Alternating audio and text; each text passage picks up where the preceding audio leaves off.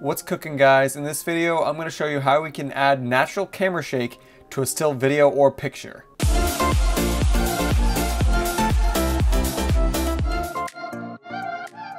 Alright guys, so to do this natural camera shake to like a still video or image, it's so easy. You don't have to add keyframes. You literally don't have to do anything but just add one simple effect. So the first thing we're going to do is we're going to want to have our still image or video on our bottom layer. So for me, I have this still video of the couple, the bride and groom, kissing, and I want to add camera shake to this because I just don't like a static tripod shot. Now the next thing we're going to want to do is we're going to want to go and find another clip that has motion to it. It doesn't matter what kind of clip. It doesn't even have to be from this video. It doesn't have to be like for my example, it doesn't have to be from a wedding video. It could be from a football video or some other type of video that has motion to it. So I have some clips over here that I'm gonna go through that just kind of has a little bit of motion to it.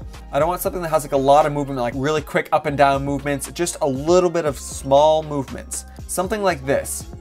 See how there's very little movement, but I am moving. It's like kind of side to side moving, kind of like I'm handheld. And that's the look I'm going for this camera shake, but I don't want it on this clip. I want it on this other clip. So what we're gonna do is we're gonna take this clip and we're gonna drag it on top of our still video clip. And I'm just gonna shorten it down so it equals this length of this video. And then I'm going to highlight both, right click, and I'm going to nest. And I'm going to call this nest just camera shake nest. And now I'm going to just access my effects panel. I'm going to my editing tab and my effects panel right here. If you don't see that, just go into Windows and hit effects. And once you're in here, type in warp, and you're gonna grab warp stabilizer and put it on top of this nested clip.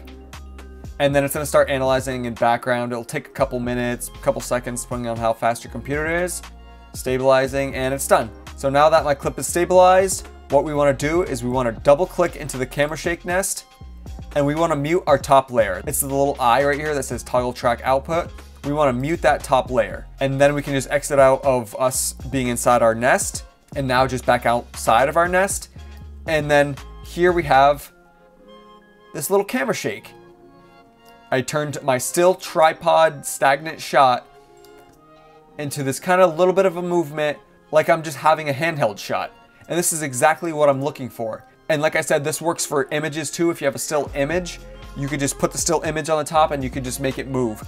It's so cool and it's so easy, and it's just like a little bit of movement. If you really want more movement, you can find another clip that has a little bit more movement, but you need to be careful because if you have a clip that, like I said before, is really quick up and down movements, you're gonna get that warp stabilizer effect that you don't want, which is literally the outsides of your image is gonna literally warp. It's gonna look really weird, and it's not gonna look like a handheld camera shake at all. So just be careful when you're grabbing clips if you want more of a shake. But for me, this is exactly what I'm looking for. It's just a little bit of a camera shake. And now I know if I want to have other still images or clips like this, I can always just go into my nest and copy this layer and then paste that on top of another clip that's still and do the same exact process because I know this clip works. So that's this simple camera shake that you can put on any of your still images or videos without adding any keyframes, just a simple warp stabilizer effect.